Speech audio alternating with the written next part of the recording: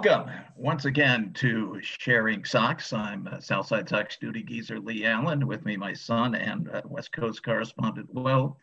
And with us, a very special guest. We are sharing multicolored socks today because our guest, while a longtime professor at the University of Illinois, is a New England native and a lifelong fan of those other socks. So we have a little red bleed in coming today. Even though I was born in Boston and knew better than to stay with that team when I moved to Chicago.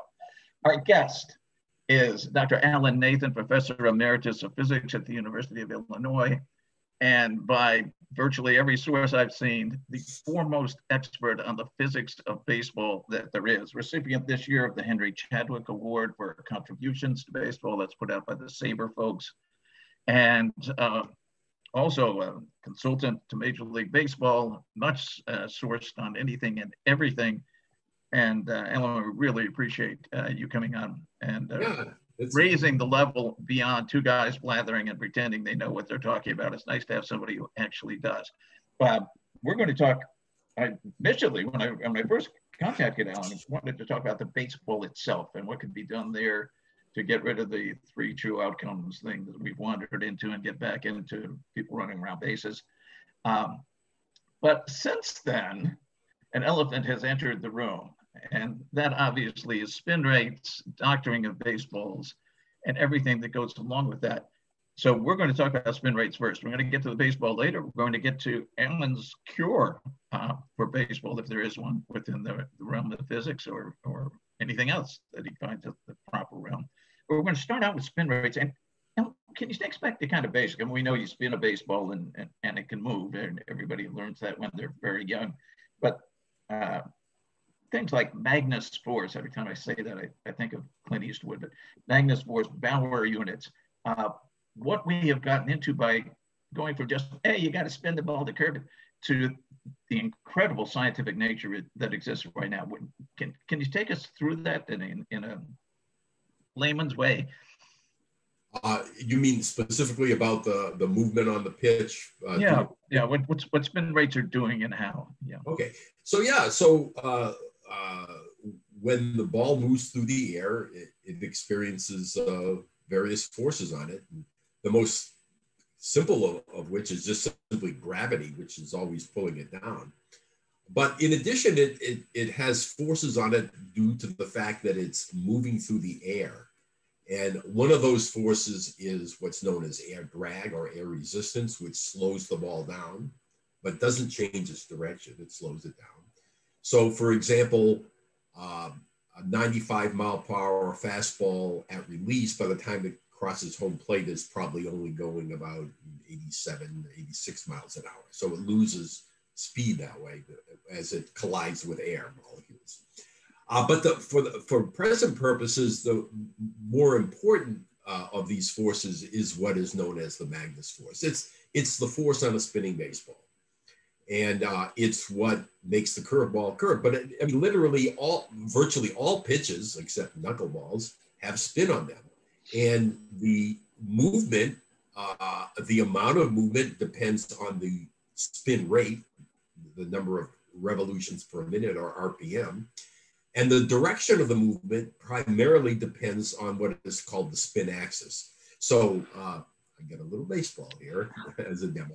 So if the ball is coming at you and it has backspin on it, well, so let me just back up a second. If you want to know the direction of the movement due to the spin, you look at the leading edge of the ball that's coming at you, and the way that ball is turning, the direction of that ball is turning, is the direction of that so-called Magnus force, and which will be the direction of the movement. So a four-seam fastball coming at you, notice that it has backspin on it, and the front of the ball is moving upward, and that's the direction of the movement. It basically is opposing gravity.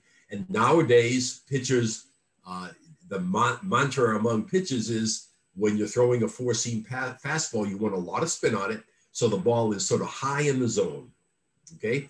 The opposite would be the curveball, which primarily has top spin, And so you see the front of the ball is moving down, and that's the direction of the movement. So whereas a four-seam fastball doesn't drop as much as it would just from gravity, curveball drops more than you would guess just from gravity alone. And so, keeping the fastball up and the curveball down, that's sort of what pitchers are trying to do these days. And then, you could have the ball spinning sideways and all kinds of different orientations in between. So that's sort of the basic thing. The pitcher is trying to confuse the batter by having the ball move in different directions, and that movement direction is largely controlled, not entirely, but largely controlled by the so-called spin axis, the axis about which the ball is spinning. Of course, we're now in the great controversy of the use of sticky stuff so that pitchers can get a stronger grip, which at least in theory allows them to put in more spins. And we're talking over 2,000 revolutions a minute, basically, and most good pitchers are going to be, gets up to 2,500 or so, I guess, in some things. Will and I have ignorantly in the past said, well, this is going to affect the guys with their sliders and their curveballs. But as I read your papers, I came to understand that's not true, that the biggest effect of spin rate is on four-seam fastballs up in the zone. And that's what's been devastating with the increase of the spider tack and the other gunk. Am I accurate in that? Yeah, you most certainly are, yes. Yeah.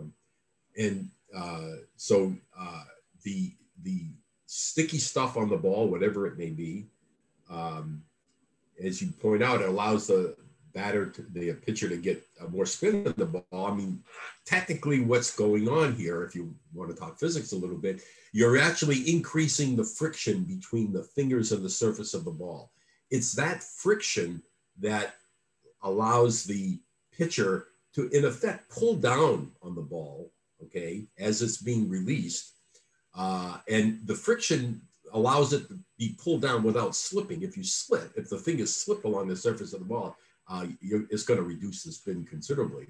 And so the sticky stuff increases what is called a coefficient of friction, another technical term.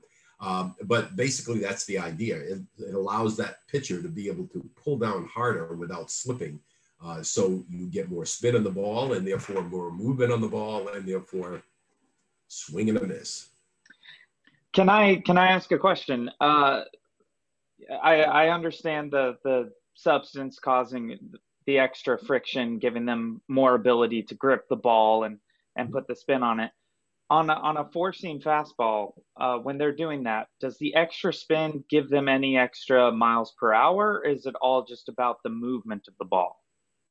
It's primarily about the movement. Interestingly, it's interesting you asked that question. I just saw some postings today on Twitter. So in the last week or a couple of weeks, spin rates have gone down, but the speed of four-seam fastballs has not gone down. They're more or less independent quantities. So it's really the forward motion of the arm that is giving the pitch the speed. It's the pulling down with the fingers. It's really a separate thing altogether that is primarily giving it the spin. So they're not totally independent of each other, but they're sort of independent of each other. What is the conflict? Because I know from coaching back in ancient days before spin rate was, I guess, even measurable, let alone something that was discussed, you taught to hold the fastball pretty lightly because you wanted to minimize the drag on the ball. You wanted to release it with as little friction as possible, whereas you held your changeup tightly so that with the same arm motion you would have less spin. How does that conflict with using the gunk to get spin? Does that actually in some ways harm velocity? I don't think so. You mean does the sticky stuff reduce the speed? Is that what you're asking? By creating more friction, yeah. No, I don't. Of course, unless it were so sticky that it just never left your hand. That would be an extreme case, of course. No, I mean my picture of what's going on is sort of what I just explained, that really the arms, so as the ball is released, certainly the pitcher is giving there are really two different motions of the fingers that are remaining on the ball. Okay, one is the downward pull. I'm talking fastballs now. The downward pull to give it the spin, but there's also a forward push. And with the circle change, you're effectively eliminating that extra forward push. I mean, most of the speed comes from the arm speed. Most of the speed of the pitch, but you are giving it an extra push forward with the fingers at the end for a fastball, but not for a changeup. You grip the ball in such a way that you don't do that. So that way you can have the same arm speed, but a slower release speed. Have you got an idea how much goop makes a difference in spin rate, 10, 20, 30%? Yeah, I really don't. I suspect you don't need very much. What really matters is the properties of the stuff they're putting on. I don't think it needs to be a lot. I mean, if I were advising a pitcher on how to do this, I would say just a very thin layer is really all you need, because your fingers are not covering the whole ball. They're just, they're just covering a very small part of it. So you don't need, it doesn't need to be sticking up so that anyone can see it. And so a thin layer is all that's needed, and anything more than a thin layer, I don't think, not only does it not help you, but that makes it more obvious that you're doing it. Can we go even more old school? Because when the sticky tack stuff first came up, I was picturing guys slopping goop onto the ball and grabbing it, much like how people would use the spitball back in the day. How does the spitball differ from what pitchers are doing with this spider tack? Right. So the spitball is there are two different effects of a spitball, and it's never been exactly clear to me which of those two effects is the dominant effect. So one effect of the spitball is, as you say, you put a glop of something on the ball. And what is well known is that whenever the ball, whenever there's something sticking up from the surface of the ball, whether it's the seams or saliva, a glop of that, or even a scuff mark, can actually affect the movement of the ball in sort of unexpected ways. Of course, nowadays, remember I mentioned that the spin axis largely determines the direction of the movement. And it's not quite right, because the seams also play a role. And one of the buzzwords around these days is seam shifted weight. So one effect of having some foreign substance really sticking up from the surface of the ball is the potential for having it move in some unexpected way, or certainly unexpected by the batter. It becomes a knuckleball of sorts. Say it again? It becomes kind of like a knuckleball in that sense. In a way, that's right. Yeah, the seam shifted wake is really, the physics behind that is really the same as the physics behind a knuckleball. With a knuckleball, the seams are always have more or less the same orientation, since the ball is not spinning, so you really can have a big effect. And when the ball is spinning, the whole secret behind this so-called seam shifted wake is to find some orientation of the ball so that seams kind of show up more or less on the same side of the ball, even though it's spinning. And so it's a little bit of trick to learning how to do that. But let me go on to the second thing. The second reason for the saliva on the ball is actually quite the opposite of putting the sticky stuff. It's to reduce the amount of friction, so that so for example, if you want a ball that's low in the zone and still thrown pretty hard, you would do something like throw a split finger fastball. So you can throw a split finger fastball, not as hard as a four-seamer, but pretty hard. And the whole idea of the split finger is to reduce the amount of backspin on the ball, so the ball doesn't have an upward movement as much, so it actually drops more. And I think one of the effects of the spitball was to provide lubrication to reduce the friction, so there's less backspin on the ball, and it therefore drops more, or certainly more than the batter expects. You know, the batter, to the extent that you know, he can sort of see the ball leave the hands and sort of predict where it's going to go. You know, if the spin rate is lower than he expects for that amount of speed, then you know, he's going to swing over it. Do you buy what many of the pitchers are saying, that we just can't grip the ball without this stuff on? And I ask that because none of them grew up with this kind of cheating. From little league through teen years, high school, college, they didn't do it. Not necessarily because they were ethical or their coaches were, but because you couldn't. You didn't change the ball every batter or even every inning. You took the ball, you tossed it back on the mound for the next guy to use. When I was coaching, we played through Southwest Ohio. When I was playing, it was our responsibility to bring 3 balls to the game. That was it. You know, if 2 of them got lost in the woods, you had to break out another one. But they weren't even rubbed down by Delaware River bottom. Do you believe they really? And they were fine. They didn't hit batters any more than they hit batters in the majors, which incidentally, it's another thing I saw trying to research is hit batters grew through the sticky stuff thing, according to an article in Fangraphs, greatly, many more hit batters in 2019 than in previous years, for example. But anyhow, do you buy that they can't grip it, or do you think they're just looking for an excuse? Well, you know, I can only tell you what they've told me. And to me, it makes sense. And so here's what they tell me. They tell me, especially on a cold, dry day, under normal circumstances, the ball is mudded up. That already gives you some amount of friction. But then what happens is the pitcher uses the rosin bag, and that rosin bag mixes with the perspiration on his hands to give you sort of a naturally sticky substance that you know, for time immemorial, that's how pitchers got a good grip of the ball.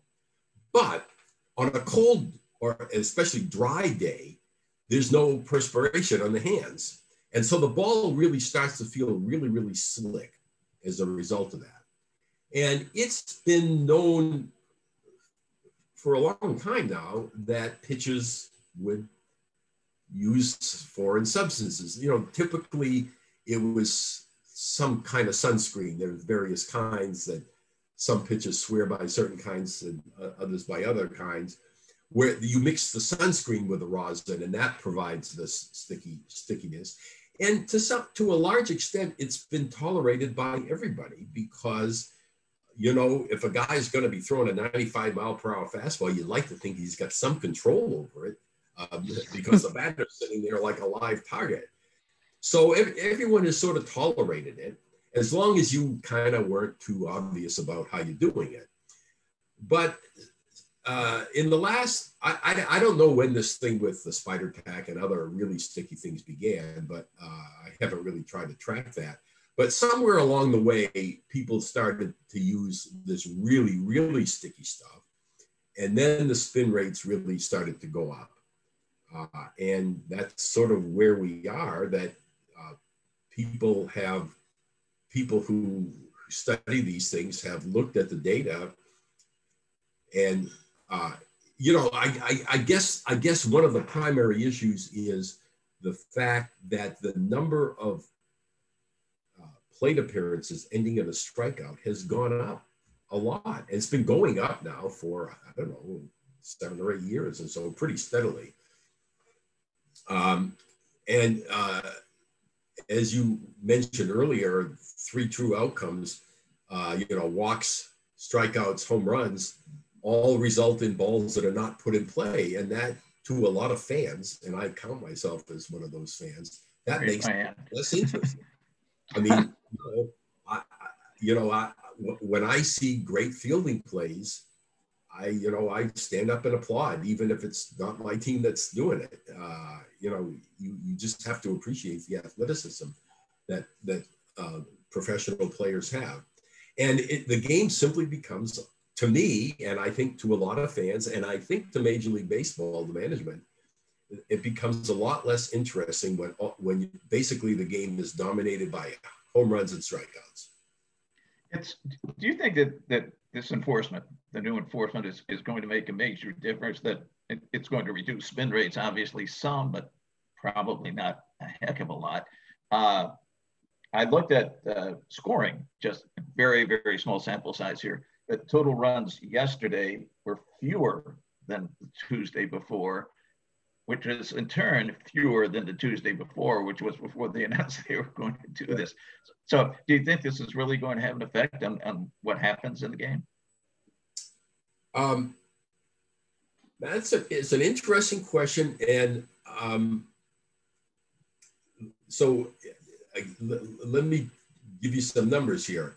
Well, maybe not exactly numbers, but if you start tracking spin rates, and I've been tracking them now ever since this whole thing began, I'm just looking at it right now on a different screen, and I see that spin rates through Monday or through the weekend games have dropped on a four-seam fastball, have dropped about 100 RPM, maybe a little even more than that. Yeah, about 100 RPM. So, which is maybe 5% drop. And so I'm guessing that is going to result in movements on pitches decreasing by somewhere between a half an inch and an inch. Now, does that matter? It's a little hard to say whether, it's going to matter to some extent. It doesn't seem like a whole lot extra movement that, 1 inch. But, baseball's a game of inches. You look at if the fastball, if the amount of drop on the pitch is, 1 inch different, and, there's not a lot of inches to play with. You got the diameter of the bat, which is maybe 2 5/8 inches. The diameter of the ball is a little less than 3 inches. So you don't have a lot of inches to play with there. And so balls that maybe would have been swung and missed or maybe fouled off, maybe would be more squared up than they were before. So these things matter.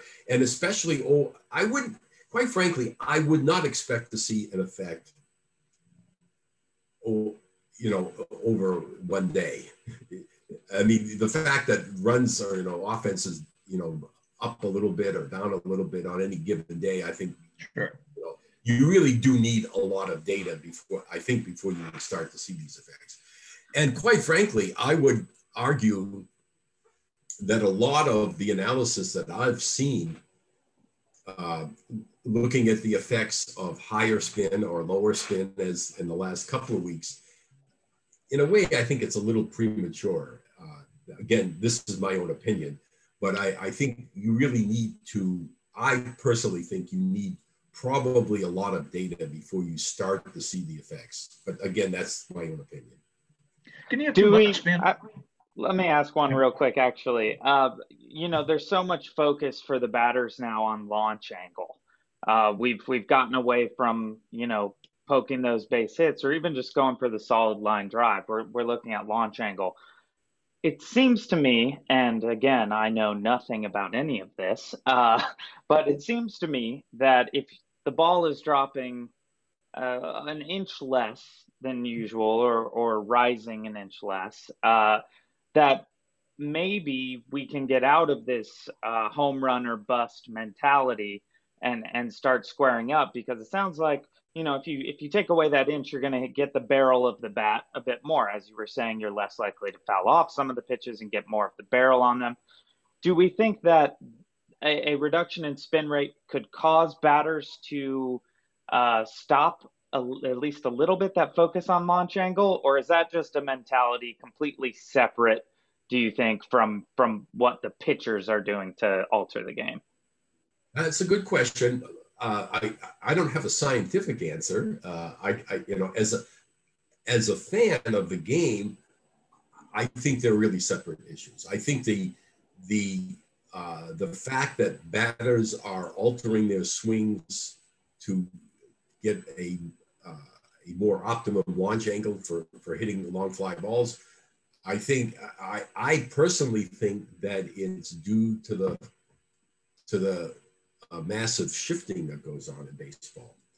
So with the shifting, you know, the ball that might have been nicely squared up with a low launch, you know, hit hard with a low launch angle, that you know, a line drive over the infield that drops in front of the outfielder for a base hit, or maybe in the gap for a double.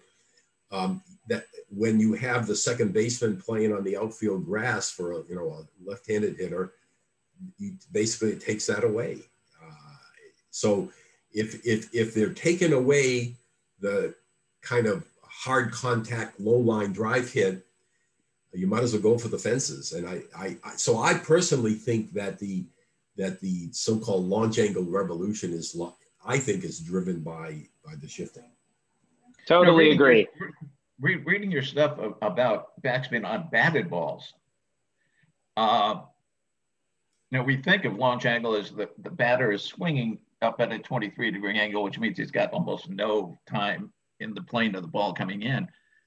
But it almost seems, because you're saying, I don't know why I didn't think of it before, that backspin as well, exit velocity plus backspin is what makes the ball go long, long ways. So really, is it better for the batter to swing at a normal angle? I think 5% is what Ted Williams advised, and I'll take his advice. And aim for slightly under the Red Sox fan, of course. To aim slightly under the center of the ball rather than the normal swing, slightly under the center, so you get the maximization of the exit velocity and the backspin. Does that make any sense at all? Yeah, no, absolutely makes sense. So so if you look at Williams' book, The Science of Hitting, and he talks about having a slightly upward swing plane that more or less matches the downward plane of the baseball, just dropping largely from gravity, so that if you mistime the swing, then you can still make good contact, as opposed to here's the ball coming in and you're swinging at an uppercut. There's only a very small region where you, in space and therefore in time where you can get a good squared up collision. So what can you say about that? If your goal in life is to try to get on base as often as possible, I think you would follow Williams' advice, and